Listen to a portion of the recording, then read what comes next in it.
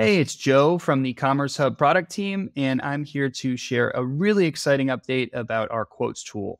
So since we launched Commerce Hub, we've been getting a lot of feedback from customers that they want the ability to programmatically generate payable artifacts in our system.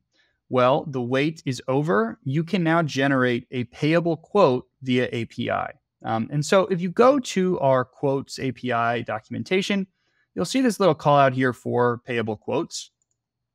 Essentially, we've rolled out these new parameters that will allow you to generate a quote that is payable.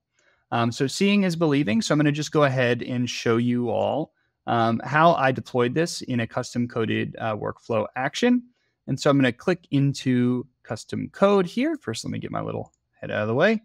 And I'm going to just pull up this script. Now, there are some requirements to just generate quotes, generally speaking, and I'd recommend referencing our API documentation for guidance on that. But when it comes to making quotes payable specifically, it's really pretty straightforward. If we scroll down here, we will see that there's basically a few parameters here, the same ones from the documentation, that I've added to the code. Now, these parameters do allow you to make some adjustments, right? So if you want to collect billing address, yes or no, that's up to you. Do you want to accept credit card and ACH, just one or the other? That's all up to your discretion. One thing I would really call out, though, is this HS payment type. Depending on what processor you use with us, that value will change. So just be cognizant of that. Otherwise, it should be a really straightforward process. Now, I'm going to go ahead and show you what this looks like with a deal, right? So if we look back at this workflow action, it's, when a deal stage changes to generate quote, it's going to run that code. And so here I have this deal that I creatively named, wow, a payable quote. And we can see that there is no quote associated with it. I'm going to go ahead and run that code or trigger that workflow, I should say. Now, while that's loading, this is a pretty straightforward application, right? Generate a payable quote once a deal stage is updated.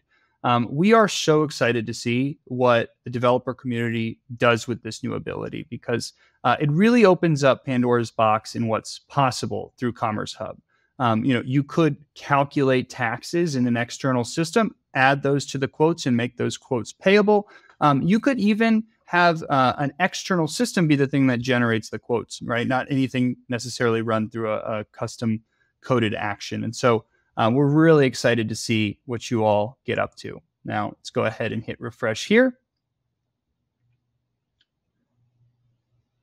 Great. And so if we scroll down, we will see a quote. And now if we open it up, we can see, wow, a payable quote. There's a pay now button. Everything that we see past this button, so once I hit click here, is what we configured with those parameters, right? And so that is the process. Thanks for watching, and we're really excited to see what y'all get up to with this new functionality. Bye-bye.